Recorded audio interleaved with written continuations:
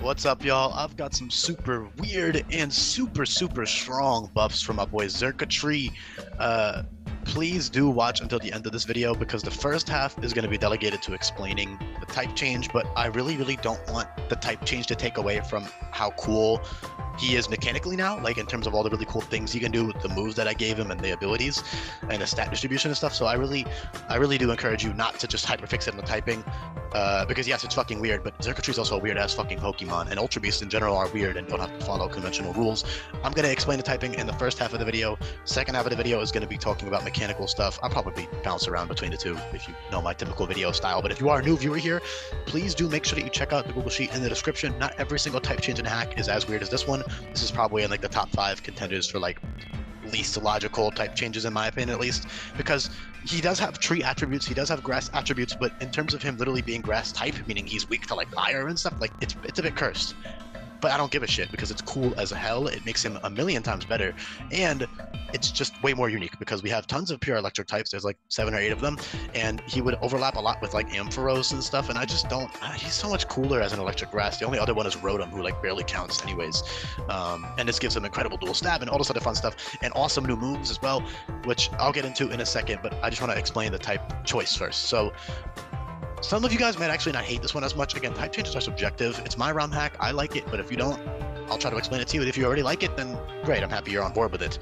And again, I'm recognizing it makes little sense. Like, I'm not trying to say this is like the most fitting typing in the world, but the way I see it is these are Ultra Beasts, right? They're these interdimensional aliens. I don't see why they have to follow conventional like type change or type rules. Like, I don't see why he can't just be a fucking weirdo and be grass type because he's like a tree technically.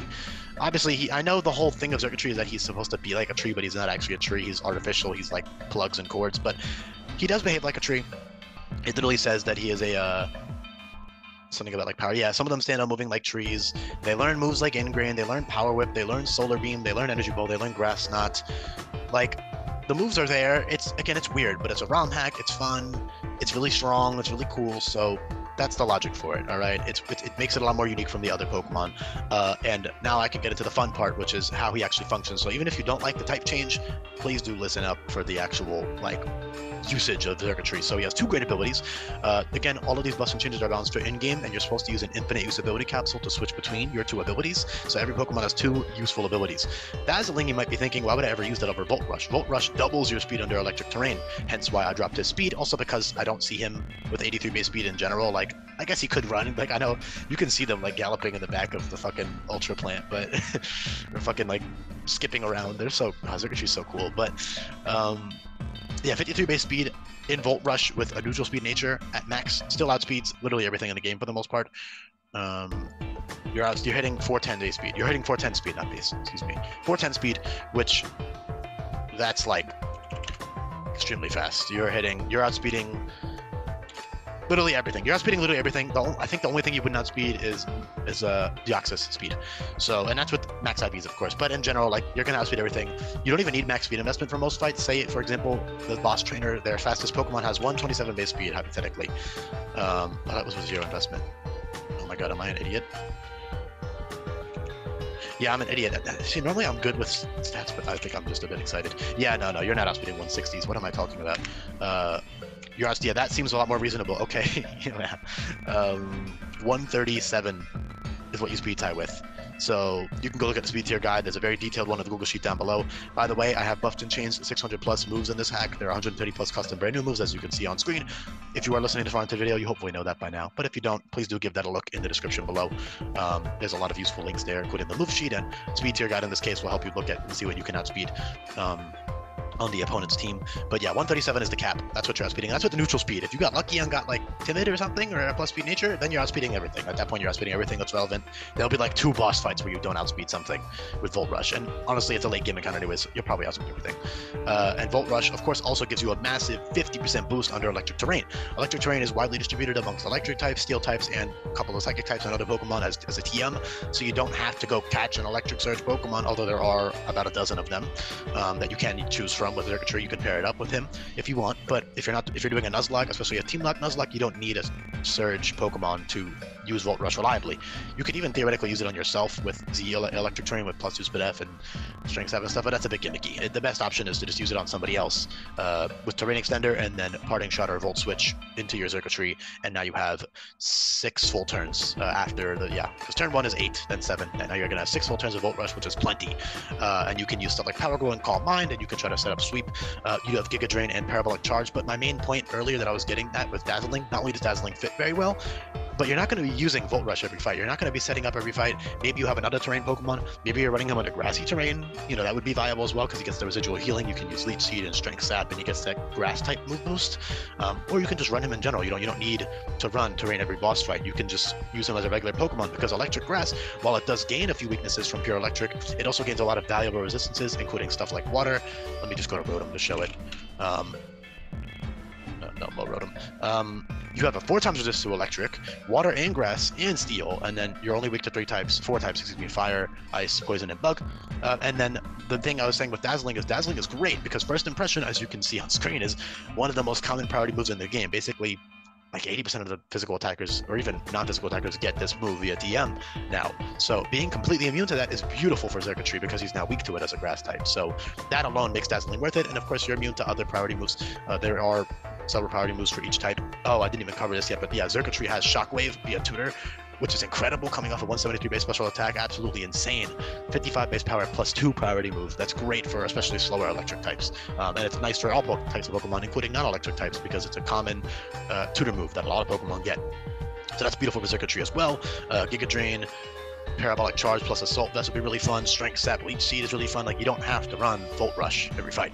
I mean, Strength Sap is also good with Volt Rush, to be fair, with like Calm Mind, Strength Sap, Volt Rush, man. He can do so many things. Power Glow, of course, is Tail Glow, so I can give it to more Pokemon. Xurkitree likes that, but honestly, it's complete overkill in game, although it does pair nicely with Giga Drain and Parabolic Charge, so you can use that with Volt Rush, but I would probably prefer Calm Mind. I feel like +3 is such overkill. In competitive, this would be crazy, but again, these are not balanced for competitive use. His new bulk is great, 30 Speed F and 30 HP. That's another reason I wanted to drop speed, because like he's already very fast under terrain, and you're not using him in terrain every fight. You're gonna use him as a bulky, slow, you know, offensive, like tanky guy for a lot of fights. He's not running Volt Rush every fight, unless you want to, but like that's a bit restrictive, you know. You're not going to need Volt Rush every fight, that's for sure. And Xurkitree is huge, and I do try to base HP more on size now, so I put most of the stats on HP, so he has 113 base HP, fits his absolutely huge 12-foot long, 12-foot tall stature, and then a good Speed F stat fits him very well as well, in my opinion. His Phys Def is pretty mediocre, but with that HP stat and some investment, you will take physical hits very nicely. You also have some funny meme stuff like Coil, great new coverage, Aura Sphere, Psychic, Shadow Ball, Subspace Tear, Radiant Edge, Radiant Outburst, all these very strong moves. Electro Outburst is an absolute nuke. It's fucking hilarious. It's a bit broken, but who cares? Like, it's complete overkill. Zap Cannon alone is overkill. 150 base power move that charges special attack stat by 2. So if you click that twice in a row, that's still stronger than moves like Thunderbolt, by the way. So 2 Zap Cannons in a row is 225. 2 Thunderbolts in a row is only 180. 2 Thunders in a row is stronger. That's 240 versus 225. But of course, you're risking a 15% chance to miss in that case. So it's not like the best thing in the world. He'd be pretty good under rain too. You know, you got no miss Thunders. You lose your fire weakness, so he can be very flexible. Weather Ball also in the rain. Like he can, you know, grassy terrain, even psychic terrain. You know, he's immune to priority. Obviously, he has Dazzling for that, but you know, psychic terrain, you get that boosted Subspace Tear or Psychic. Like he can be good under all types of things. Even under Sun, you got Solar Beam or Weather Ball right there. You know, so he's very versatile. You can slap him on a team. You don't need to build an electric terrain team to use Xurkitree. He's great under all types of circumstances. But yeah, great new coverage moves. Flash Cannons, 110 base power, Aura Sphere, Shadow Ball, Dark Pulse, Psychic are all great coverage moves. He's just so fucking fun.